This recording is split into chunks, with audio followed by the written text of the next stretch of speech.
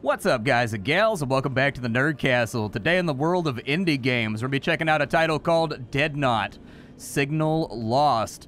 If you've never played the previous iteration of this game, it comes from a studio called Screwfly, who are very good at making incredibly immersive, very unique games. They've made a lot of titles over the year, everything from Zaphow's Diaries to Deadnaut to Fear Equation, and every single one of them is a weird title that focuses on immersion over just about everything else. If you break most of their titles down to their core parts, they're pretty simple games, but they put so much work into the presentation and just making the game feel very analog and very claustrophobic and very loud and very atmospheric that you kind of forget that the game is pretty simple. And ultimately, I don't think I've ever not enjoyed any of their games. I've sung their praises on a number of videos here on the channel, and I'm very excited to have been offered their game before it's released so that we could check it out. Now, the developers have told me this game is probably going to come out like in the next week. That's what they said. The 1.0 is done. They've just been quietly working on it and not really hyping it up or anything else like that. And the general premise of this game is that you are a operator. You know in Aliens, how one guy stays on the APC while all the Marines go into the facility and he's watching through their helmet cams and he's watching their EKGs and their thermal readings and everything else? The first Deadnaut was exactly that. You were an operator inside of a safe location that was equipping and managing a team that did or did not get along as those Marines went inside Derelict spacecraft in order to duke it out with whatever was in there. It could be ghosts, it could be zombies, it could be poltergeists, it could be Tyrannid-style bugs, and you did the best you could. This game is more of a roguelike.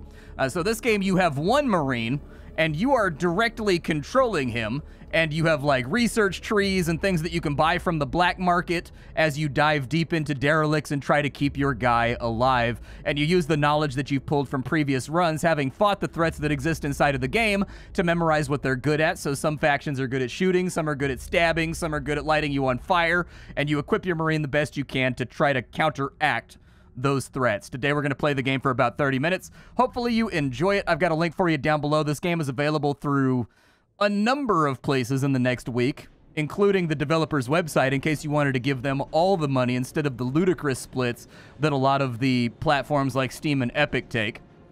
On top of that, you can also find a link to my Discord and my Twitch stream, just in case you wanted to hang out live. There's a good chance I'll be streaming this game in the near future because I'm a big fan of the previous title. I've done about 2 or 3 runs, so I vaguely know what I'm doing, but a lot of things with Screwfly games are going to be kind of unexplained. That's just the way that it goes. I've made Smith here. You can create your own Marine and you can edit them at any time for easy access. But basically your Marine is comprised of a number of different stats.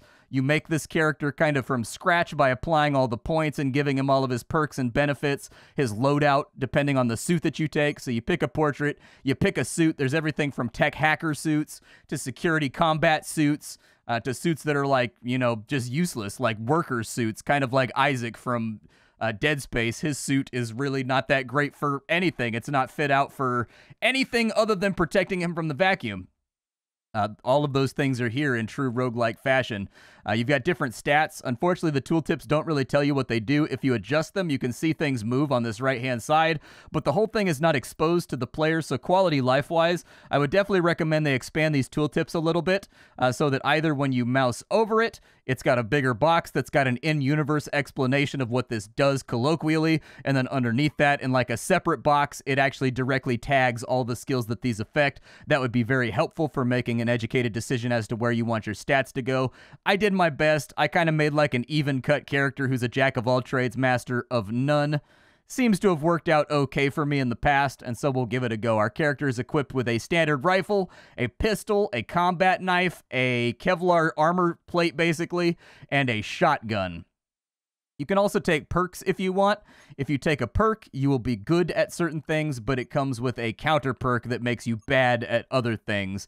And so you can get like a perk for your character, a perk that makes you good against a certain type of enemy, but nerfs you against another one. And you can take a perk that makes you good against certain types of wrecks, so those that are exposed to the vacuum, or those that have heavy security systems, or those that are on planets, or, you know, various things, but you'll be bad at other kinds of infiltration. For now, we'll just leave that alone. We'll save Smith, and Smith seems like a lucky guy.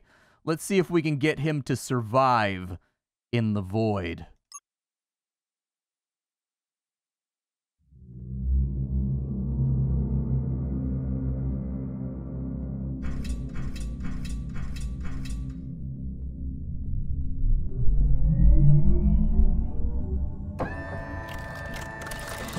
So this is one of the big things that Screwfly always does in every single one of their games. They've always got these sort of critical path-inspired, heavy analog UIs with, like, buttons you have to push in order to, like, squelch alarms and, like, levers that you need to pull in order to, like, buff your resistances or, you know, shift different types of scanning around. They always have these UIs. I am always fascinated with them. This one seems a little bit simpler than a lot of their previous iterations. It doesn't seem to have quite as many moving parts. I think that's a good thing because this game is actually focused on being fast-paced. The best thing that I could actually compare it to is a game like Jupiter Hell. I think this game actually has a lot in common with Jupiter Hell. It's kind of like a run-and-gun, blasting space zombies, blasting space bugs type of game, and it doesn't really need a heavy UI in order to accomplish that, whereas all of their previous games were kind of simulators, so they did need that heavy UI to sort of sell you on the idea. For right now, here we are in the vacuum of space. What is a Deadnaut? A Deadnaut is basically a sanctioned space marine that goes into old ships in a universe that is in decline and tries to recover old technology from past ages so that humanity can survive another day against all of the threats that exist out in the black that have led to our decline. This is the first ship we're going to be infiltrating. There are other menus here. We've got our Deadnaut, so you can take a look at him and you can see how many missions he's undertaken. He does get better at dealing with certain threats the more that he's seen them. Just like a human being knows how to do things through repetitive actions, he will get better at stuff as he does them, I think. We've got our foundry over here.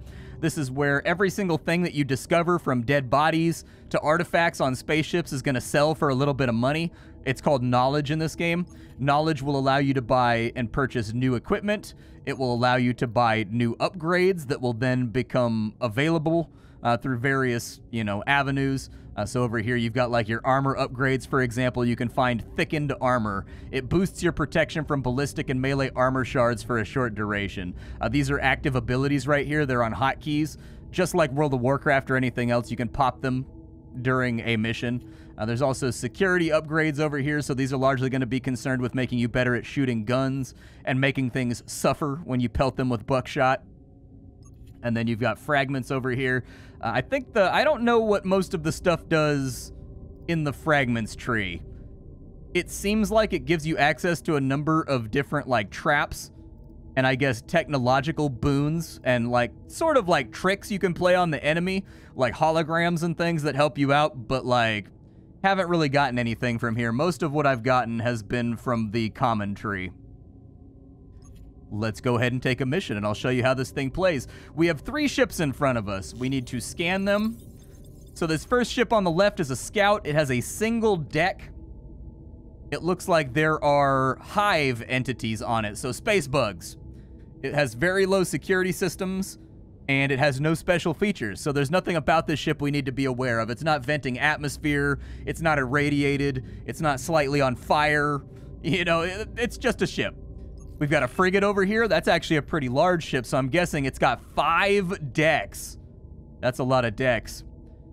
There are also bugs on board this ship that we will have to watch out for. 5 decks is a lot, though, and one of the things you have to understand is that you're being chased in this game by... So you're being chased by these guys called the Benefactors. I don't know exactly what they are just yet in my headcanon. I see them as kind of like the architects from Alien or like the Predator universe, but it says that they have like priests and soldiers and things like that, so I don't know exactly what they are, but they are definitely trying to hunt humanity and they are definitely trying to kill us. And so as we take these missions, they are chasing us, and once they catch up to us, we can't stand our ground. We have to leave. And so you can take a limited amount of ships to salvage. Bigger ships will have more stuff inside of them, but you have to be forewarned that you need to survive all 5 floors of this ship to complete the mission, get out to get that treasure off the ship and back out. We've got another ship over here. It's got 2 floors, and it looks like there are also bugs on board this ship. I think the Explorer is probably the safest.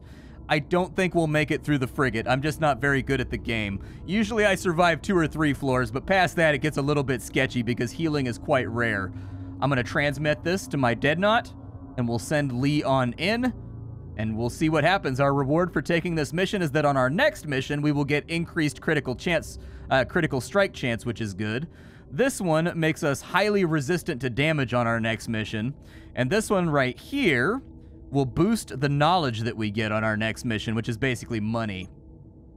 Let's take this one. And we get this really cool immersive sort of like drop pod thing that happens. So right now we're linking on into the Deadnaut's brain so that we can be his operator. There we go. We're hardening the console connection. And we've got the neural link ready to go. And we're all ready to rock. We're initiating warp right now. Off and away our Deadnaut goes. Now, for those of you wondering, you are able to skip this animation by hitting the escape key at any time. This is one of those things that's really cool to watch the first time. But by the time I got to my second or third ship, I was like, all right, I'm going to skip it. This right here is our AI is looking for a spot where we can breach into the actual derelict itself based on 3 criteria. The ADAD is the security presence that exists there, automated. Integrity is how well the ship is holding together, and power is how much power is available in that area. So it's looking for the perfect cross-section between these 3. Low security, high integrity, high power, basically. And there's our entrance. Okay, our Space Marine is drilling in.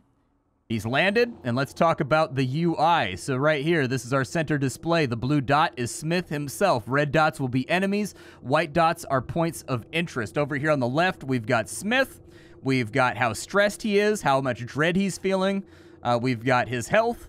We've got the structural integrity of the current deck that we currently occupy. If that goes down to 0, the ship explodes. Things like discharging your firearm, blowing up doors in order to get through them, sawing through, hull to get to places, that's going to lower the structural integrity. We've also got our weapons and loadouts down here. I'm going to go with the shotgun and the pistol because we have 3 abilities. We have the ability to enhance our armor. We have the ability to take a shot of opportunity when an enemy targets us with our pistol. And then we have basically an aimed shot that we can take. We also have different modifiers that are acting upon Lee right now. So it's dark. We've got secondary return fire ready to go if we weren't controlling him, but we are controlling him. We've also got combat focused and a number of other little buffs. You can control your character with W, A, S, and D to walk around the ship. Oh, okay. So we already have an issue. So effectively, you have to look out for your console. This area is saturated with EM, which is not good for us. So we need to move around it. We have a resistance to that EM field. You can see it listed right here. But if we wander into kind of like these invisible fields that are around, you'll start to notice that we get fizzle vision. That fizzle vision is going to try to exceed our resistances. And if it does exceed that resistance, it's going to blow up one of our consoles and make it kind of not work very well. This is a door right here. We have to take several turns to hack it and get through. So there we go. We've hacked through the door. Was there anything to this left side? Oh, 3 points of interest. I'm glad I decided to check. So we've got a dead guy, and he has a log. Settlers explored far beyond the solar system, forever pushing into the zone we call the horizon. Resources, energy, and information flowed back from the expanding horizon towards the core. Another dead guy. We found an equipment blueprint, and it is an acid injector for our weapon. We found another dead guy. And it looks like it says, checked out some of the new covert ops gear. It's pretty smart and sneaky. Have a high-value target in the location. Turn someone into a controlled asset. When they get near the target, they'll explode. There you go. So, talking about sort of grim technology that exists. And we found our first elevator down to the 2nd floor. We'll probably want to explore a little bit further. We found another dead guy. You may have noticed that as we find all these points of interest, our knowledge is going up here in the corner. That's basically just money. It's money that we've made that we now have in our bank account that we can spend if we can extract it from this location. We've got a hallway over here. Haven't seen any bugs so far. No chittering nastiness in the darkness. You can hear them, though, in this room. Listen. Hear that? There he is! Shotgun him! He's down. All right, we killed him. Now, every single enemy in this game needs to be identified before you can take action against them. What that means is they've got a little green bar above their head. That's how much they've been scanned. If you fully scan a bug, you will know everything about it, or a threat. And each time you scan them, your knowledge of them increases. Oh, that's not good. I guess hit him with the pistol. We missed our pistol shot. We got him with the shotgun. We need to fall back because there's another bug right there till our shotgun's cooldown is up. We dropped another bug with our shotgun. I don't know if there's more of them in here. There's something over there. We can see him. I don't know what it is, but fire at it. It's moving, and we've got lights on. Go ahead and blast. Oh, there's so many more hive in here. Everything is terrible. Looks like we killed them both with one shot from the spread of our shotgun. We've got a dead body over here. Yeah, no kidding. I feel like there's going to be a lot of them around because this place is infestinated. We found a crew log, which includes a map of the current deck. Very nice. Hopefully we don't get cut off by EM fields or anything else like that on our way to look around. It looks like we need to find autopsy reports inside this ship. Go ahead and blast that thing. It's down. Shotgun took care of business. We don't have to worry about ammo or anything else like that in this game. Your guns are basically an ability that have a cooldown. And so the bigger and badder your gun is, the more of a cooldown it probably has just to balance itself. But your guns are abilities, basically. They don't need to, you don't need to worry about reloading them or anything else like that. Another space bug down. We found the engine room. Let's go ahead and take a look. We've got a dead body over here. It's worth money. Oh, we have so many bugs. Blast him. Another dead body. I think they're probably... Oh, God. Okay. We've been hit. Oh, he returned fire, though, because of this ability right here. Good. And it doesn't look like we have a bleed right now, so that's good. Sometimes when the bugs hit you, you get a real bad bleed. We do have good resistance against the bugs because we have a melee Kevlar plate right now, like a stab vest on. So that's good. The vests come in different varieties, like ballistic, thermal, you know, melee, stab vest, stuff like that. And so we've got the right vest for the job right now. We kind of lucked out on that front. Get him with the pistol. We're being surrounded, though. That's not good. Discharging our weapon has dropped the structural integrity of the ship by about 3%. We haven't been using acid or explosive weapons, though, so we're still in decent shape. We found a storeroom. Dead body over here. This is a respawner. So if our character dies, he respawns at this station. You can also use it to refill his health. Our health appears to be mostly okay right now, though, so I don't think we need to. Keep pushing forward. Nothing inside of there. Those are airlocks. Once we found the autopsy report that we're looking for, we have to find an airlock inside of, like, a certain number of turns, because I think we, like, blow up the ship and set charges behind us. I'm not totally sure on that front, but I'm pretty sure that's why we have, like, a limited number of turns to get off the ship after we find the thing we're looking for. Another bug. Drop him. Bug has been dropped. We have EM interference. Fall back real quick. See if we can go around it.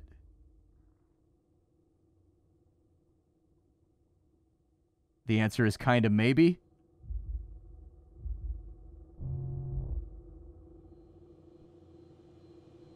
Get down the elevator. Get down the elevator. Okay, we dodged the... Oh, did it follow me down? I think it must have. Let's get that door open. Okay, door's open. Let's just clear this area so we don't blow out our console again.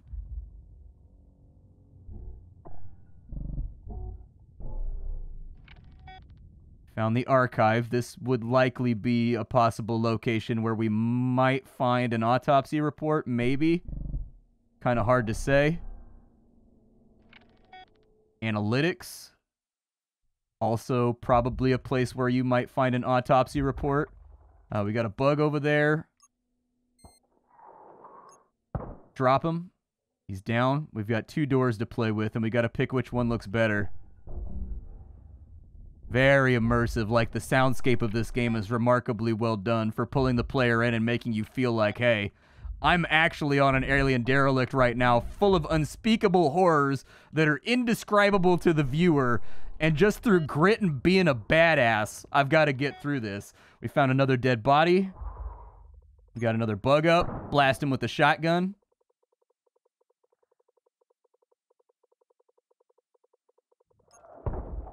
I believe that that is our target. Yep. We can pick that up whenever we want to. So we can keep exploring the ship for more treasure if we want, now that we know where it's at.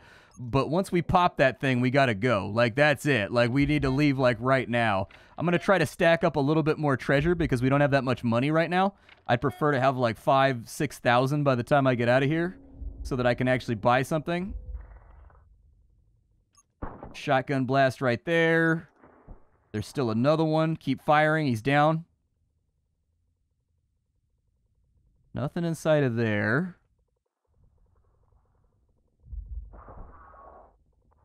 Drop that one with an auto fire. I got ahead of myself. There's no such thing as clearing behind yourself in this game.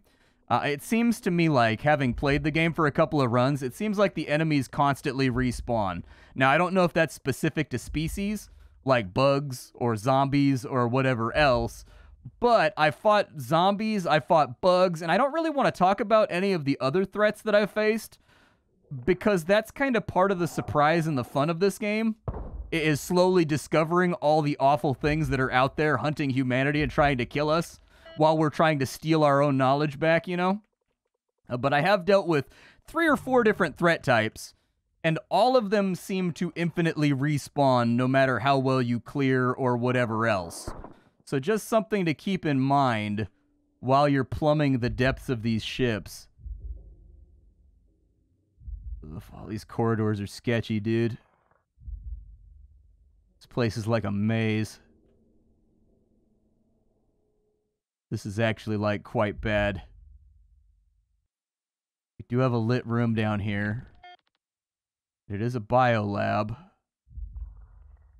We do get rewarded by our Marine with trust for exploring more of the ship. So it's never a bad idea to, like, check every single room and figure out where everything's at. Okay, that links back to where we came from. That's good in case we need to take an alternate path out.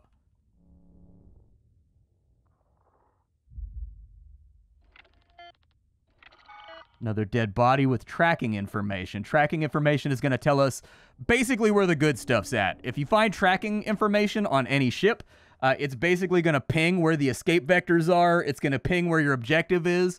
That's one of the best things you can find. And so that's good. Sometimes you find it, the game is procedural, so sometimes you find it in the first room, sometimes you don't. We found it kind of late, so it doesn't really matter too much except for our evac, but it's still good. Get all these bulkheads open. Another archive. Hey, we found a piece of gear. Nice. It is a area sensor. Sweet. That's probably actually really helpful. So our exit is over here, making for an easy evac. Let me go back and I'm going to grab the autopsy report, and then we'll probably try to evac south right here. Since we've already... Oh, dude, there's so many bugs. Blast him. Where'd that other one go? I saw 2. There he is. Drop him.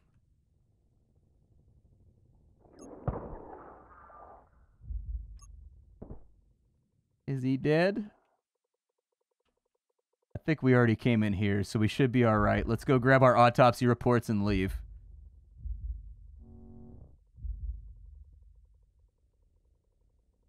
The only thing that could really go wrong is like a big batch of EM interference overrunning our insulation. Or we could miss about 100 million shots on that enemy right there and lose half of our health. I gotta go back up and heal her. We're gonna get a bad mission rating. Oh, we're bleeding too. Beautiful. Oh no, our armor is corroded. Gotcha. So we've kind of got acid all over us. I'm gonna go back and heal. Actually, no, I'm not. We're just gonna leave. I'll just take the trust hit, I think. We've explored a lot of ships, so hopefully it overrides how wounded he is when he evacs. So you're judged on a number of criteria. All right, so there's our evac. The button is live. We got to find a way out of here. Let's go. Drop that bug, please. The only good bug is a dead bug. We are also being chased by some kind of EM interference or some kind of, like, malevolent force. Oh, God. Okay, console just took a little bit of a hit. Bugs are down. We do have acid on us, though. And we are out of here. That kind of turned on us very quickly. That was not great. We missed like 6 shots on that one bug, and it was just like, ugh. So he's pretty beat up. We're going to be judged on a number of criteria as to how much our Deadnaut trusts us. So he took a lot of damage, so that's going to hurt us. We did explore a lot of the ship, though, so that's going to help us. And then it looks like we got positive growth right there. That's fine. We got 70 positives and 60 negatives, so he's happy with us, and we want him to be happy. I don't know what long-term benefits this offers you. I've always died of things penetrating me, or blasting me, or melting me, or lighting me on fire long before trust ever becomes a major issue. So I can't say what happens when this runs out or when it fills up, because I've always died before the system comes into play. However, we can move on to the next system. A star system. Let's go. Oh, there's a factory here. Scan it up. Let's see what we got going on. So it is a land factory that is full of reavers, actually. Raiders. Okay. And if we complete this mission, we get access to the black market to buy new things. It looks like there is an ADAD security system here that we need to worry about. And it looks like the bonus for completing this mission is that it severely nerfs the ADAD on our next mission. The ADAD was that fizzle vision that we were getting. It was like tracking us, I think. I can't say for certain that's what it is, but like I think that's what it is. With our gear loadout, we definitely want to bring the area sensor with us, I think. The downside is we can't bring a pistol while we have the area scanner on us. So what I would suggest then is we keep our loadout mostly the same, but we scan while we have the rifle out while we're moving through the factory, and then once we actually have base contact, we swap over to standard shotgun. That way we can make use of the stuff that we have. We also have an acid injector over here, and I think that's a strong idea to play around with. With the previous Deadnaut game, every life form in the galaxy has like strengths and weaknesses that are elemental, basically, and if you have the right element equipped for certain enemies, they will drop very quickly. As far as our upgrades go, we can't really do anything over here just yet, I don't think. Yeah, we need to establish a connection to the black market to get our upgrades. Alright, so we got to do another mission then, otherwise we're not going to pull this off. Now, what happens in this game when you die? When your Space Marine dies in this game, they've actually got a very immersive way that you join into a new game. Basically what happens is your Marine dies, and it brings you to basically like this Craigslist like job website almost, and you start scanning around the galaxy for Deadnauts that were abandoned in the line of duty or are missing in action or have gone AWOL, and you get their last known location and you travel there and it pulls them in, and then the game just continues, but you lose everything that the previous guy had extracted. And so it's very immersive. It's very interesting. What is this right here? What is going on? Are we like irradiated right now? A hazardous atmosphere.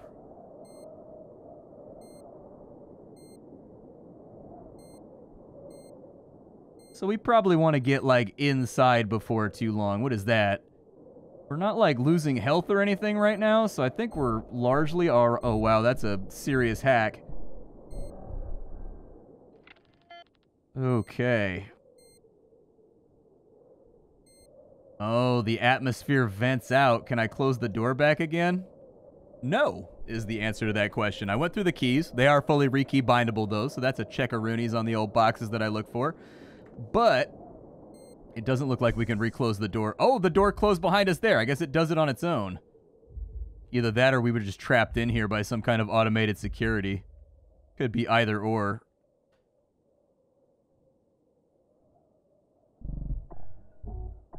Yeah, get that thing open. We'll go right across the street.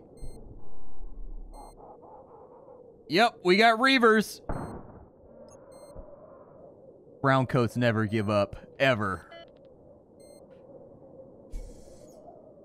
All right, let's take it nice and slow. I don't hear the sound of laughter, so I think that was the only one that was in here. Be careful about the reavers. If they hit you even one time, it can light you on fire. And being on fire in this game is really, really bad. I know it feels like that doesn't need to be said, But like some games being on fire is like 1 damage a turn. Being on fire in this game is like 16 damage a turn, and you only have 100 health. It's really bad when you get lit on fire, and you should really go out of your way to avoid it as much as possible. First point of interest, what do we have? Looks like they had the same note on there. It's kind of, that's maybe, so just a thought. The notes that you pick up should get disabled as you pick them up so that you can never see them again in a playthrough. I don't know. This is a game that like really, really capitalizes on immersion. And being able to get the same note twice from 2 different locations that are wildly different, like in different star systems, kind of dispels that a little bit for me, I guess. Let's see what's inside this little nook over here. Garage 7. I don't see anything. I also don't hear anything.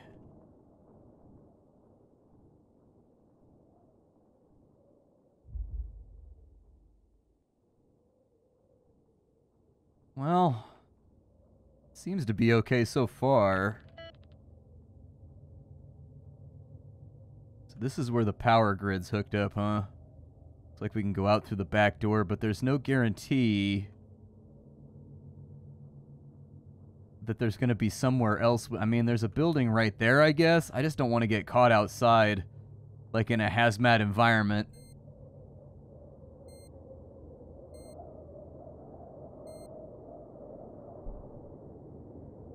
What's beeping right now?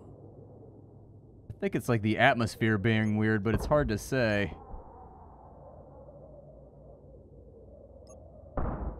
We get him with the shotgun? Okay, we got him with the shotgun. We're alright. Get that open, and we need to just... Looks like we've got EM interference coming through. That's not great.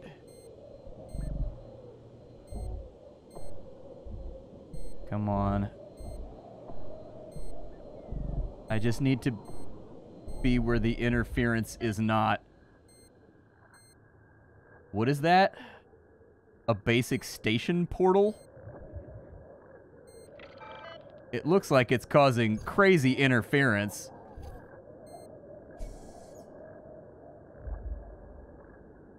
Teleport to another portal at this location. Sure, dude. YOLO it. Why not? We're like swimming in interference right now, and it's really hard to see what's happening. Don't know what that was. That's new. We didn't lose any health or anything, so it obviously wasn't like a physical threat.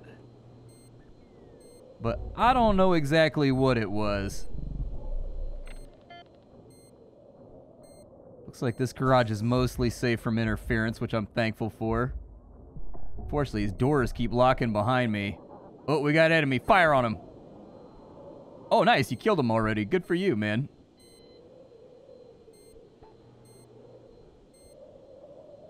Maybe I should break out my scanner. Yeah, that's pretty helpful.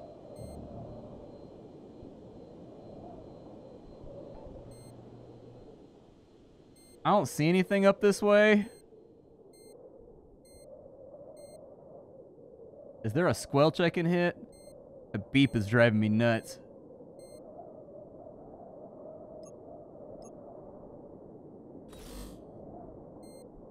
Looks like we're almost at the edge of the play zone, I think. Oh, we just lost health. From what? Who knows?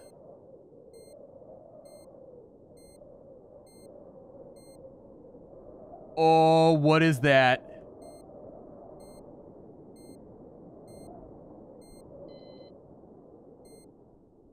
Yeah, I think we've been outside too long. We need to find a building or something.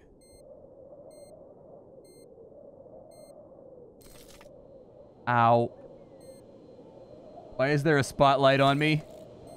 Oh no, dude. Run!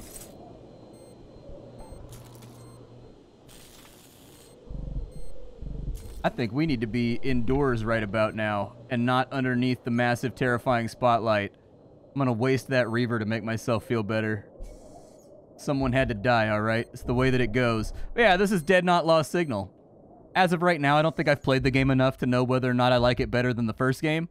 The two games are pretty wildly different from each other in terms of how they play and, like, in terms of the focus. But both games are designed to be as immersive as possible. They seem to both have an equal amount of immersion going for them and really good sound design. An interesting gameplay premise.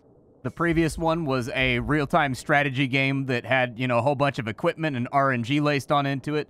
This game right here is quite different. It's actually just a standard traditional roguelike, to be honest. And so it's up to you between those two what you like better.